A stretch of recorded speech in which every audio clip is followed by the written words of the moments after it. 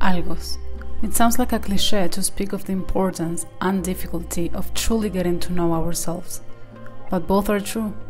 Getting to know yourself requires sustained work, but I believe it is crucial to a sense of fulfillment. The closer you are to your deep-rooted truisms, the more aligned your life and actions will be with a life that truly matches you. While, on the contrary, if you are unfamiliar with your own idiosyncrasies, you can't be truly authentic. Even when you think you're being yourself, it may just be a construction based on outside influences. Living a life without self-knowledge leads to confusion and misery.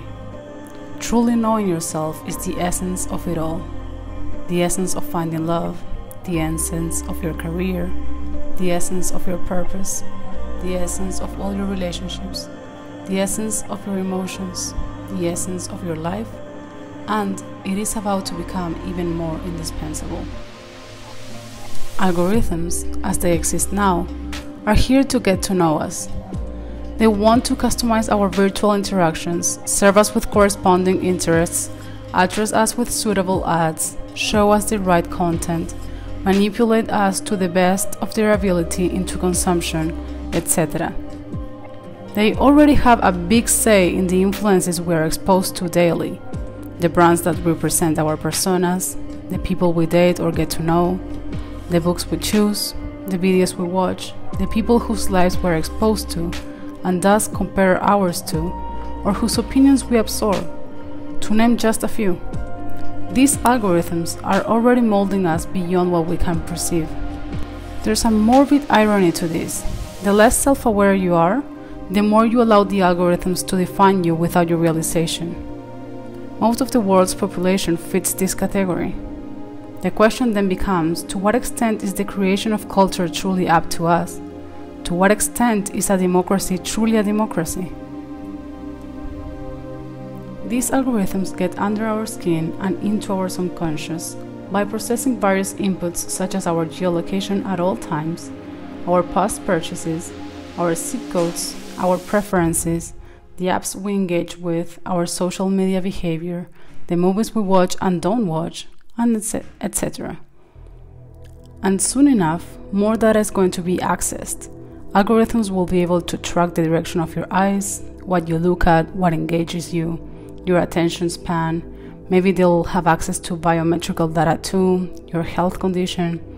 Perhaps algorithms will soon be able to read our facial expressions and emotional reactions in ways more precise than what we are able to detect in ourselves. With a crossover analysis of our reactions and your biometrical information like dopamine release or cortisol levels, new data would be created, like your emotions towards certain things, information you might not be conscious of. In other words, if you don't have a tight relationship with yourself, you risk losing your genuine identity. Algorithms will know you better than you know yourself, and you will therefore become perfectly moldable human clay. So, the importance of our future doesn't depend on the technical skills of future generations. Most academic fields will be pointless in the future, as human skills will be easily replaced by robotics. The skills we should be cultivating are philosophy, psychology, art appreciation, consciousness, emotional intelligence, etc. The approach we each take might also be different. Some might arrive by reading, others by writing or journaling, others by using creative outlets, others through conversation and active listening, others by pursuing the practice of meditation, but most, I suspect, will heighten self-awareness through a combination of these. It is not a gloomy future that I'm presenting to you. It is, though, an uncertain one. In my opinion, it has the potential to be magnificent. Imagine having equal access to great healthcare. Isn't that the underlying needed potential to achieving anything? Health? I think we will not be needed for mechanical work, and in consequence, humans will be able to refocus on the deepest meanings of life. Sounds glittering to me. It might sound dreadful to the ones lost in shallowness, and that's why the paradigm has to change in advance. The focus within has to be sown. We don't make a better world by huge actions. We make a better world by being the best version of ourselves we can, and sharing it. Hey humans, how are you? I hope you are well, and I hope you're not covered in snow like my Brooklyn street is right now. If you're new to my channel, let me introduce myself. I'm Che Hojas. I'm an international New York-based oil painter creating surrealist compositions that provoke philosophical reflections. So I started my art journey a little bit over a year now, and I've been documenting and sharing the whole process with you guys. If you're not new, then welcome back, and I really appreciate you. Today we'll be talking about this painting. This is the third and last painting of my Freedom 3 painting collection. The first one was about freedom in relation to possessiveness and relationships, I guess. The second one was about the freedom of balance. There's videos of both paintings, process and explanations, so if you want you can go and check them out. And then there's this one that is titled Algos, and it's about the freedom of willpower in a way that I think it's very important to point out in the 21st century. Hopefully you already know what I'm talking about or what I mean with this after listening to the spoken words in the beginning of this video, but I will talk about it some more in a little bit. But first I want to tackle some of the technical aspects of the painting. It took me a total of 21 days to complete this painting, painting about 3 hours a day. This is a museum profile 30 by 40 inches stretched canvas. My medium was oil paints, and I used a little bit of liquid too to thin them out a bit and also accelerate the drying time. And finally I varnished it like a week after completion using gum bar from Gambling. With other varnishes you have to wait like months, probably about 3 months, to be able to varnish an oil painting, but with gum bar from Gambling you just have to wait for it to be dry to touch and then you can varnish it. So in about a week I was able to varnish it. This painting was in collaboration with Lizzie. I'll drop her Instagram link in the description below. She's also an artist and she does cosplay really good, and she's also a sweetheart and stunning, so check her out.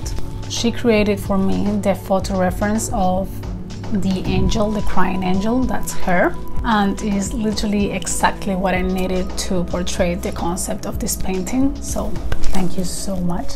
I completely changed her colors, of course, and also tattooed her a little bit more so that she would fit into my sci-fi cyberpunk aesthetic I was going for this painting. Also, this painting has a very like graphic style, which I was very scared about because I didn't know if it was like artsy or painterly enough, and also I didn't know if I was going to be able to pull it off, but it's worth it. And also I kind of always try to do what I'm scared of doing. Again, it portrays, it just like embodies my concept better this way, just like this decadent neon city in the background does. And now back to the concept. So I believe we are about to lose one of the most important freedoms of all, our willpower and choices. These are already not free. They are greatly influenced by a lot of things like our culture, our families, the media, and a lot of more stuff. But we still have like our idiosyncrasies, that's how you say that? Idiosyncrasies within them, these choices and the willpower. Well, now more than ever we have to work in becoming as self-aware as possible, completely conscious about those authentic features of ours. Maybe by journaling or reflecting on meditating, talking, therapy, all of them, a combination of them, or however it looks for you. We generally aren't very self-aware, and I think it's very important. Maybe the most important thing to be successful or to feel fulfilled. It is actually my why, to provoke reflections in order to inspire self-awareness, and therefore empathy too. That's the purpose behind everything I do, and hopefully one day I will. Anyways, so this will be especially important in the near future. Now algorithms use our input to get to know us. So then they can serve us with customized ads, content, products, etc. So they're not able to know us better than we do ourselves. But soon enough, they will have way more information and way more inputs than our geolocation, our past purchases, and maybe listening to our conversations. They will be able to do things like track our eye movement, read our face expressions. Maybe they will have some like biometric data too, access to that. And with advanced high processing systems, they will be able to know a whole lot about us. And if we're not conscious and aware, self-aware enough, they'll probably be able to know more about us than we even do. And if that's the case, our willpower and choices will be ruined, because then they will be perfectly able to manipulate us into forming our opinions, and we will be completely unconscious of this. We will think these choices are actually ours. We're not going to be able to realize how they got under our train of thoughts and how we got into those choices, influenced by what they decide to expose us to based on everything that they know about us. So please do the work, get to know you, create a strong relationship with yourself. It is the most important relationship anyways that you'll ever have. And after all, it is the best skill you can develop. Soon enough, most of the other skills, if not all of them, will be replaceable and therefore replaced by technology. That's the concept behind my painting, and I hope you liked watching the process and listening to me rumble about it a little bit. If you did, please give this video a like. If you have any questions or critiques or whatever, please leave them in the comments below, and subscribe if you want to get notified of my upcoming videos. I'm already starting with my new painting for my new collection that's going to be about cows, so I'm working on that already. I started yesterday, and I also created merch with this painting, and you can find the link to my store where all of that is in the link in the description below. And yeah, that's it from me today.